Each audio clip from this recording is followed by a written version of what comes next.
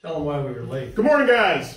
CJ Adams here, down at the Blackhawk. We are still in Noe. Boat's hauled out, for those of you that don't know. We are wrapping up our winter maintenance as far as painting, buffing, waxing, cleaning, oil, you name it, engine room. We do it all. When we haul out... Painting the engines. Getting everything ship shape. There's Greg sitting down, relaxing. You can show him, Randy. Show Greg sitting down. No, don't show Greg. We're just about ready to go back in the water. Probably, I'd say, beginning of... Monday. We're going back in Monday. You don't go back in today. Today's Friday. Bad luck. Never launch a boat on a Friday. Randy, be careful. You're going to walk in that house. I know. A couple things came up last night. That's why we didn't do our average Thursday night seminars at 7 o'clock, but we are here this morning. Basically today we are going to go over, or try to go over, everything for the most part that we've already discussed. You know, it's coming to the end here. There's been a lot of people asking about topics we've already covered, so we're gonna try. Hit the bases, yeah. Hopefully, we're just gonna touch on them real quick. And Randy, if there's a question that pops up, if you guys have questions, we're going to try and get Randy to stop us in the middle of it right then and there, so we can try and address them, because I know we miss a few here and there. You know, we could take a few extra minutes and answer a couple, but we want to kind of address everything that we might have talked about or may not have talked about as well. So if you have questions, maybe we were thinking about talking about it and we didn't talk about it. I mean, this is probably going to be one of the last couple of seminars we do, just because we're going to be back in the water. We're going to be back in the water fishing. So, yeah. Starting out. Can we start off with this? We can start off that. This is a big deal. For those of you that don't know, guys, we use them all the time on the boats, us mates. We all have a de-hooker. Now, for those of you who don't know what a de-hooker is, Greg's holding it. Well, one of the things we see all the time, and it's so bad. I know everybody wants to release fish and take fish, but how many times do they catch a bluefish? And I hate to point it in directions, but you know, a lot of skiffs, a lot of small boats, they catch a bluefish, they flip it into the boat, they chase it around the boat, they grab it, they stick their hand under the gill, they hold it up for a picture, they de-hook the thing, it's bleeding at the gill, and then they let it go. Yeah. There's easier ways. There's easier ways. You have to understand, to begin with, these fish have got a mucous membrane over them, okay? And when you, like we tell people on the boat, don't grab them sea bass and porgies. Any kind of fish. Any kind of fish with a cloth, because if you use a cloth, okay, you're taking that mucous membrane off that fish, and that's its defense mechanisms against disease and everything else. So this is why we use, and a lot of the boats, and a lot of skiffs, but some don't, a de-hooker. I mean, it is the fastest, most efficient way. You don't have to touch the fish. You don't even have to bring it in the boat. You grab the line, you slide that thing down to the hook, and you slide it down. Pretend you got a fish hanging on. And you put it there like that. You slide it right down, and you just give it a snap, and it snaps that hook right out of that fish's mouth. You don't even have to touch them. You don't touch the fish. You don't hurt the fish. Now, granted, some of them are way down in their throat, a little bit different. Yeah. But for the majority of fish, it's so efficient. It's so inexpensive. This one happens to be a store-bought one, but we make up a bunch of them. Here's one that was made. This is one that makes. I think Steve, our mate, made those for us. Brian Watrous at Watrous Machine Shop makes. What happened to my nice red guy with the handle? I don't know what happened to him. He's around there.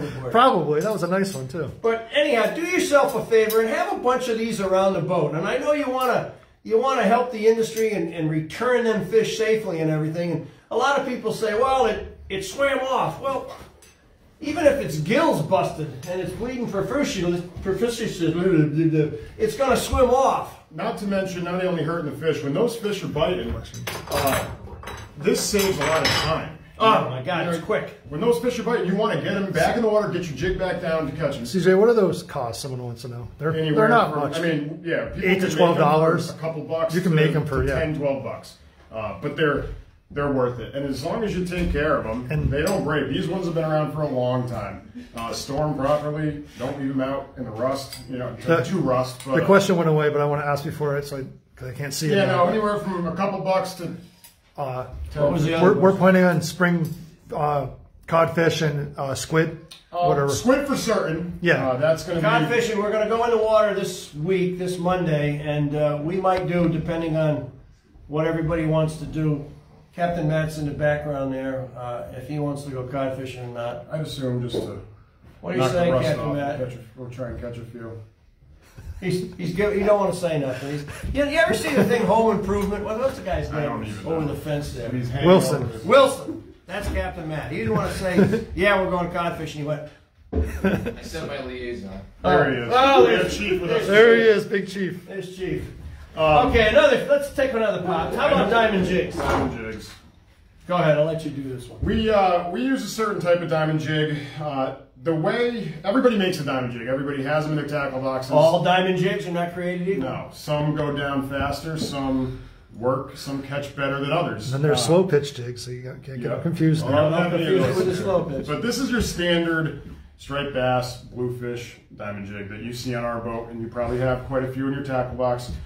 Not this certain one, because we have these made for us. This is a hammered diamond jig, 10, 12 ounces to a 7 or 8/0 Siwash hook. Now the Siwash hooks, in our opinion, now remember this is our opinion, work the best as far as holding the fish, getting it back to the boat. They make all different ones. They're a little bit more expensive, but we use them all the time. They catch better. I don't care what anybody says. They catch better in this application. They tend not to straighten out, but the object of the diamond jigging, guys, is when Greg or Matt or whatever boat you're on says to drop them down, you let this diamond jig go all the way to the bottom, okay? And I know they call it diamond jigging, you know, everybody thinks you want to jig them, but, you know, in our theory, it should be called diamond winding because you're not really jigging it. You let it hit the bottom, you're immediately engaging that reel and taking 6, 8, 10 turns nice and fast, get it off the bottom. The boat's drifting. As you start coming up that bank, I don't know if you want to show them what I'm talking about. When you drop it, you keep reeling up. I don't want to show them. Okay, he doesn't want to show you. But in theory, every time you drop this back to the bottom, it's fluttering, okay? Do you want me to show them? You better show him. Do you think it's important? It's important. When are we going for porgies? That's what everybody wants to know here. We're probably going to start porgy fishing right around 1st of May. It all depends on when they show up, though. You know, Something interesting. Are we done with this? Because I got another subject. Go ahead. You can change it. Something very interesting about porgy fishing that I find, at least I find interesting. You know, these fish winter outside towards the continental shelf, 40, 50, 60 fathom, 70 fathom of water. And what happens with the porgies, at least in our area, if you look, if this is Montauk Point, let me draw with this. I think this is pretty interesting. This is the eastern end of Long Island, okay? Here's the lighthouse, okay? These porgies, the draggers offshore are going to catch them first. I'll get a call from a couple of guys that are saying, okay, the porgies they're starting to get them in 50 fathom, 40 fathom.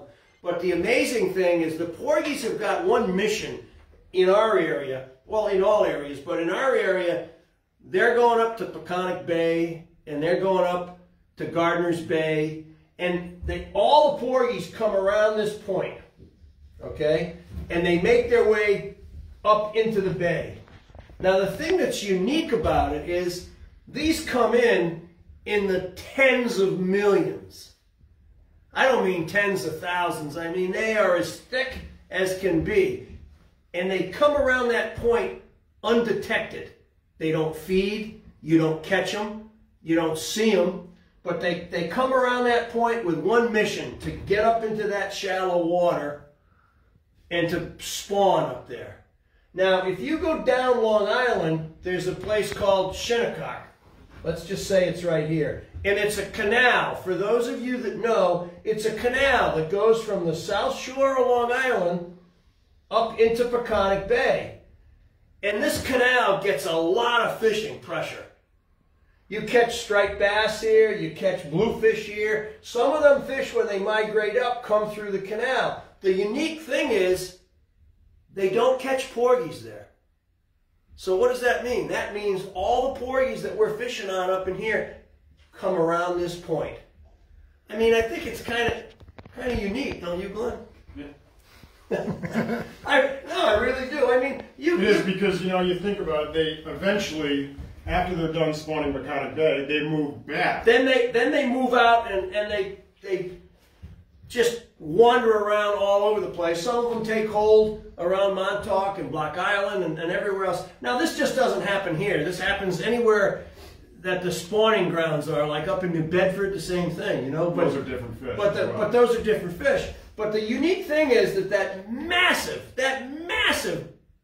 bio load of porgies comes around that point, and you don't even know it until they get up into that shallow water. I mean, I think that's pretty neat. And we know they don't come through the canal because all the fishermen there, they don't catch them there. They catch bass and bluefish and weakfish and that sort of stuff. So we know that comes up through the canal, but then porgies don't.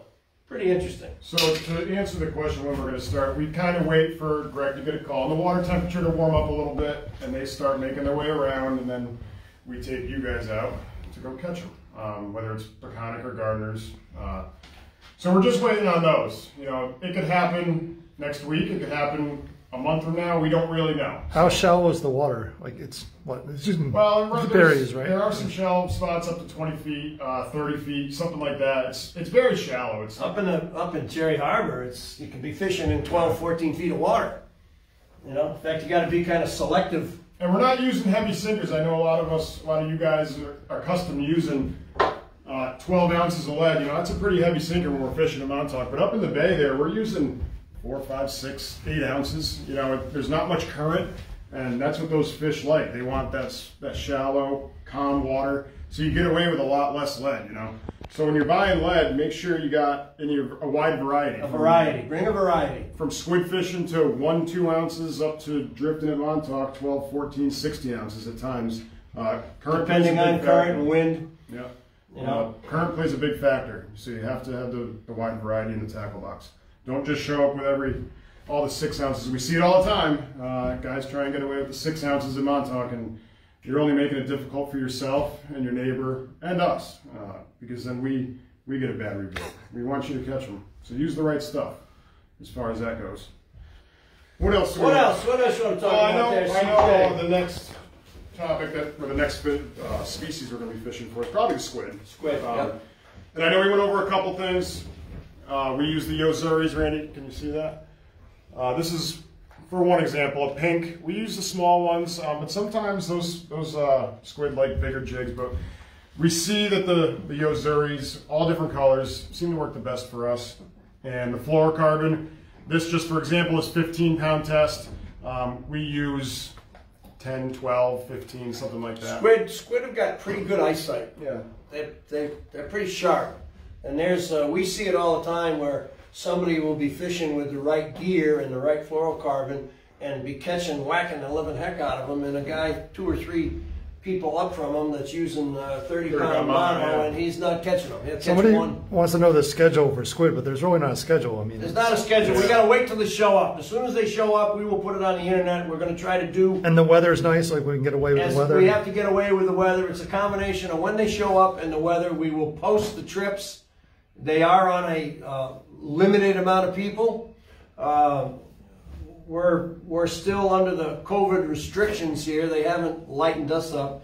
So we've been taking 30 people all last season, sometimes 31. A guy Yeah. Don't you love it when a guy makes a reservation and he comes with one Shows up, person? yeah. And, I thought Joe could get on. You know, well, someone wants to know about selling tackle on the boat. Obviously, we sell everything. Yeah, we carry everything from any species. we're a floating tackle store. We have, if you guys show up with absolutely nothing, we see that quite often with the summer people that show up. We have whatever you guys need as far as rigs, sinkers, hooks. And we sell it at a very good price. I'd like to point that out. You will not buy any better tackle for any cheaper price. I mean, we're not in the business to make money selling tackle. We do offer a rod rental as well for those of you that don't have rods. I know we did a couple seminars on rods. On rods and reels and stuff, so hopefully you learned a little bit about that. But if you have nothing, you can always rent one from us, you know, and we use probably the top of the line rods and reels for that stuff. I would say top of the line. And we keep up on it as well, as far as maintenance, which is good. For those of you that don't use this is your braided line. Monofilament is, Greg will tell you too, it's old school. It's my school. It's Greg's school. The braided line is the way to go nowadays for just about everything. And we carry it on the boat. This is 50-pound test, Power Pro. And we like to use it for just about everything. There's not much stretch in it, if any at all. Monofilament if you don't know, if you're fishing in 150 feet of water, there's probably, I would say, 6-8 feet of stretch. At least. Because We used to set up, I used to put 100 feet of monofilament on the dock. And I used to tell the people before they'd get on the boat, I'd take the end of the line and I'd stretch it, and we'd get 7-8 feet, 9 feet out of 100 feet of monofilament. That's the stretch. So you have to understand, when you set the hook here and you're moving it 3 feet, you're hardly moving the hook at all down there. We got 2 overlap. Someone wants to know if you can use spinning tackle, and then the other guy wants to know a good combination for squid fishing, which is like the only time we ever seem to use spinning gear. So the spinning tackle, sure. Can you catch a fish on a spinning rod with a spinner reel? We see it all the time. Yeah. Ideally, you're not casting from this boat, obviously, or any head boat for that matter. We would try and recommend conventional rods and reels, especially when you're bottom fishing. Squid fishing, yeah, you could. We recommend the spinning tackle. Squid fishing, you can get away with light tackle. yeah, he wants to. The guy want to know what a good combination for rod and reel was for squid fishing. I mean, it's hard to say because there's so many rods and reels out there. I would recommend getting a smaller size reel, a rod that's maybe 6 foot with a soft tip. You know, something that bends a little. You can really something used for trout fishing, right? Yeah, trout fishing, freshwater bass fishing. If you go to a good tackle store, I think that's probably the biggest thing. Is you're not gonna. Not knocking Cabela's or Bass Pro or anything, but the guys that are in good tackle shops, and I mean good tackle shops, they're going to recommend to you the right thing. If you go in there and say, I want to go squid fishing on a head boat, be it this boat or what do I use? And they're going to ask you, well, where? How deep's the water? And they're going to advise you. Where some of these other bigger chains, they're going to recommend whatever they make the most money on. I mean, we've seen horror shows. Oh yeah, for example, we were cod fishing back in January. Oh yeah, that's right. A gentleman showed up and he said, I went to, I won't say where, I went to so-and-so and they sold me this rod, this reel, and they gave me this rig. He said this rig was for cod fishing. It's a friggin' fluke rig. It was a fluke rig, yeah. It's a fluke rig for cod fishing. Yeah, no, not that you can't catch them on it. You can. It's not, I've caught tuna fish on slices of tomatoes, to be honest with you, when it was that good. When they're that thick there, we were screwing around and we'd hook a tomato on there and throw it, and you'd have 2-3 yellowfins going after it. But the tomatoes is not your prime date. Valerie Dixon wants to know if we're hiring. Valerie. That's Do you know Valerie? I don't know Valerie. Do you know Valerie? No. As far as the hiring thing goes right now, we did take on a couple of guys. A couple we're excited about, so I'll tell you who I'm excited about. Yeah. Let me guess. I'm excited about Morgan. The golf kid. Oh my God.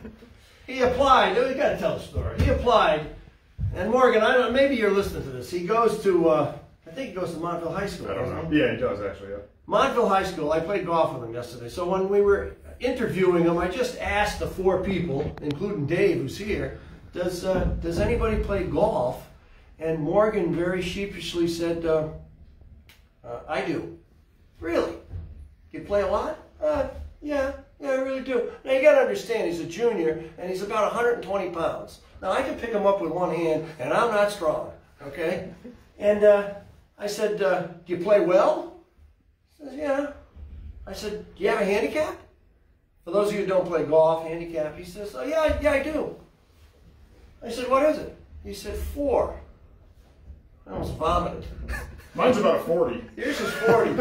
I played with Morgan yesterday, and I got to tell you something. And if you're listening to this, Morgan, my hat's off to you, buddy. It was like playing with a young Tiger Woods. That guy can crush it, crush it. My hat's off. He says to me, I only do 2 things good in life. He said, I play golf and I fish. Well, we're going to see how good he fishes, because he's definitely going to work on a boat during the summertime. But as far as hiring goes, though, we did fill a couple positions. Yeah. So I think we might need somebody. Yeah. We might need somebody in the galley. I don't know. So yeah, you can send us a message or email, and we can keep your name on, in case we need to find someone else. Or Morgan, good job, buddy. We were all impressed. Wow, wow. Well, hopefully you can fillet some fish too. That's what CJ said. I said, CJ yeah. said, if he, how good does he fillet fish? CJ says, I'm going to take him on the fillet board. I'm going to show him what it's all about. I said, CJ, what if he fillets the fish as good as he plays golf? CJ says, I'll slit my wrists. No, hats off to you, Morgan. Yeah, great job, Morgan. We welcome you with open arms on the Blackhawk, and we'll have some good times this year, and you'll get an education just as we did on the golf course yesterday. You'll get an education up here, I'm sure. I'd like to go over a couple of things as far as the gear, fishing wise, as far as foul weather gear, what to wear. You know, a lot of us mates, and this is my opinion. Like I said, I wear Guy Cotton and Grundens. They're both for foul weather, as far as rain, wind, snow, anything. This is a Guy Cotton jacket. It's fairly light. You know, I like to layer underneath, if you can see. Very, very light. This one's not insulated, but they sell all sorts of stuff. I'll put on some sweatshirts, some long sleeve shirts, and then throw this on. This will keep you relatively 95% dry. What do you got? The guy just called me. How did he get my cell phone number? Did you? No, Said his name was Harold from Springfield. I don't know. Wants to know where to get good bait. Oh, Harold? Yeah, I gave him your number. You gave him my number? Some crazy guy at Springfield show, and he wanted your number. Last week we almost gave out my address. Now you give him my phone number. Yeah. Sea clams, Harold. Yes, we get quite. In fact, we just got a big order in. What, last week? This week? This week, I guess. You know. So sea clams. Yeah, we get them. We get them fresh, and we salt them ourselves. And I've got a huge 10,000-pound freezer, and they don't freeze solid, but we really take care of the bait, and we try to get fresh bait whenever we can. And that's a big thing, because there's a lot of boats that use terrible bait. I mean, you hold it up and it's like a snot. I hate to say it, but our bait is good stuff. It's expensive. It's food quality bait, most of it, and it's good stuff. But it catches better. It catches better. Hope that answered your question, Harold. Back to the. Sorry to interrupt you. Okay, back to the foul weather gear. These are called bibs. I wear a pair made by Grundens, but they make. Guy Cotton makes them, all sorts of stuff. It's your average rain gear, and it's a material where it won't get wet. I know all of you guys see us wearing them. I'm sure you guys have them as well. But if you don't have this stuff, spend the money on it because it lasts forever as long as you take care of it. Get good stuff again. We see a lot of guys that show up in sneakers as well. Even cod fishing, we see it. You if you want to wear a pair of boots, neoprene, something like that. Rubber, just keep the water off you. The worst thing is a wet fisherman. Especially in the fall and the winter when they come underdressed. You want to make sure you're having the right stuff. A wet, cold fisherman, a wet, cold customer is generally an uncomfortable customer. I don't care how many fish he has in his cooler. He's still uncomfortable and upset. So bring clothes. Make sure you got the right stuff. You can always take it off. You can never put it back on if you don't have it. Did I talk about the pollock fishing with Kenny Broder last time? I can't remember. Under the light. I don't think so. Can I tell a story? You go right ahead. Can I tell a story? Yeah, okay. Kenny Broder used to be my mate. He is the manufacturer and owner. Hold up the Striper Snacks. We'll give him a little plug here, you know. Bucktails. Good bucktails, man. If you're going into a tackle store, yeah. Striper Snacks. He's the manufacturer of them. Bucktailing for striped bass and bluefish. They're top of the line. Striper Snacks. I'll tell you a funny story. When we were catching, my buddy, who's Jerry Bethke, who's one of the editors of Outdoor Life magazine, called me last night, and he loves the stories. Loves the stories. So Jerry, this is for you. I don't know. I hope the people like them, but I don't know. But certain things stand out. This is one of them. We were pollock fishing years ago. We were catching them big 20, 30-pound pollock. Okay, and I was under Southeast Light. And it was a flat-ass calm day. It was bright sunshine. It was just say where Southeast Light is. Southeast Light is on the southeast corner of Block Island. And we're fishing under the light in 65, 70 feet of water on particular little peaks. And it's not the best of days because it's flat, calm, bright sunshine. And fortunately, I was the only, well, I wasn't the only boat there, but I was the only boat that knew what to do there to catch them. And it was a grind. If Andy Ambrosia was there on the Misty or Franklin Rathbun on the Anna R, we'd have cut him in thirds what I caught. But we spent the day in there struggling to catch 20, 25 of them big pollock, you know, a few codfish mixed in with. We're using downriggers and umbrella rigs, okay, wire line, you know, but it was just a grind. It was just a grind. You'd catch one, And because of the conditions, you know, just the conditions. And there were 2 other charter boats there from Point Judith, who I will not mention their names, but smaller boats that they were following us around, but they were not catching. They were not catching. So anyhow, at the end of the day, we got our 23, 24, 25 big pollock. And it's time to go home. I got a splitting headache. Kenny Broder's in the cockpit. He's got a splitting headache. And the customer, I won't name the name, but I distinctly remember who the customer was, and comes up to me and says, you think we can catch a couple of bluefish? Oh my God. I just ground it out, man. I'm exhausted. And, you know, bluefish. You know, so I called Kenny up. I said, listen, let's go out. The only place there was a few bluefish that just showed up was on a little piece of bottom, what we call the Camelback. Those of you that fish Block Island know exactly what I'm talking about. 56, 57 feet, it's a rock pile. Few bluefish have showed up there. The My Joy was there that day, anchored up, trying to catch some codfish. The tiny little red codfish. The 2 boats that were with me at Southeast Light, because they didn't catch anything all day, and they were watching us catch these big pollock, they're ready for a cocktail. They went out to the Camelback to try to catch a few small codfish to at least go home with something.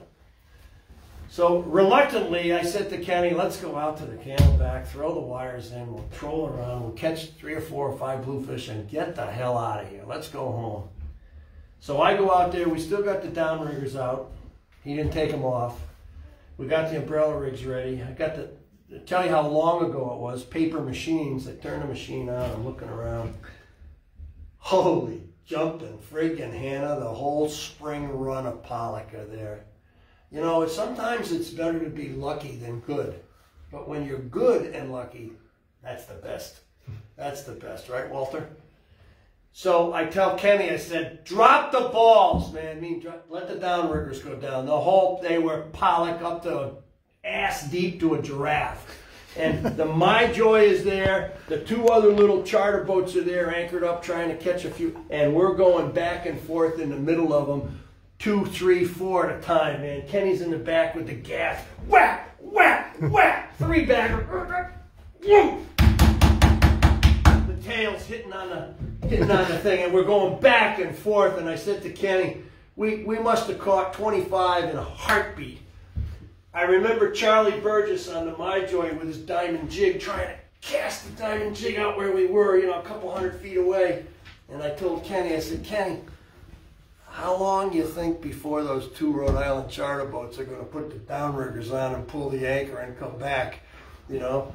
So we knocked the living jock off of another 40 or 50 pollock, you know, and we busted them up, you know. Normally, when you're fishing on a pile of fish, you don't want to break them up, you know. You want to stop and turn around. You want to try to contain them fish. You don't want to spread them apart, you know. So when we left, the 2 other boats were trying to catch them. I got a call from one of them that night, and he said to me, he said, he didn't know me at the time. He said, boy, he says, I'll tell you, I really struggle with them pollock. If there's any way you can help me to catch a few of them, you know, I'll never forget. But that's one of them stories. It's just, man, we annihilated them on that second spot, you know, on the Camelback. But anyhow, another little tale. Days gone by. I went trout fishing this morning. He caught 2 nice ones. I'll tell you, that damn thing must have been 7, 8 inches. You know, my buddy, I was talking to my buddy the other day, and he was telling me, he's like, I got a nice one. I said, oh yeah, how big was it? About 2.5 Coors Light cans long. so I called him up this morning. It was the guy that they're in there, and he says, how big was it?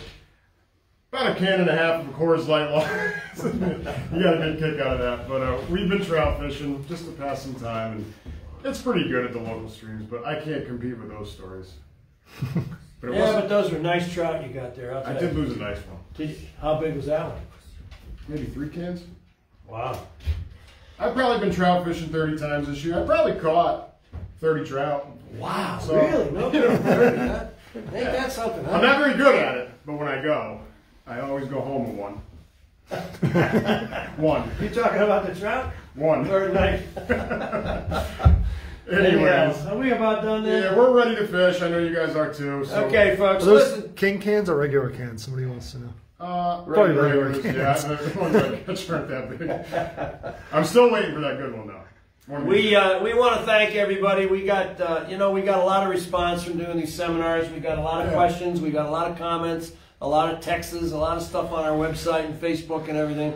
So hopefully we can improve on it, and we'll be doing it again here, next year, and Hopefully we can get back to the shows. bigger and better. Michael Kaluska wants us to come out to Colorado and take us trout fishing. Mikey, how you doing out in Colorado? Yeah, I'd like to go out there. Mikey used to fish with me all the time, and then they moved out to Colorado. But he comes out once a year. We like Mike. He's a good guy. We'll see you this summer sometimes, Mike. Keep catching them, But that's about it. Count down the days, so you guys keep those fingers crossed. Get your rods ready, and stay tuned to our website. We'll tell you when the squid are here, and we'll go out and we'll catch a few. Okay? Thank you guys. We'll see you guys next week is our last one, I believe, right? We're gonna cook a piece of fish, maybe. We're gonna do so. Next week is our last seminar, and we will be at a restaurant, and we are gonna be cooking seafood, a lot of seafood. Good. So stay tuned. Make sure I won't eat dinner beforehand. Yeah. Yeah. Anyhow, okay, folks. Thank Thanks, you very guys. much. Okay, we'll see you next soon. week. Okay, take care. Stay healthy. Take a kid fishing.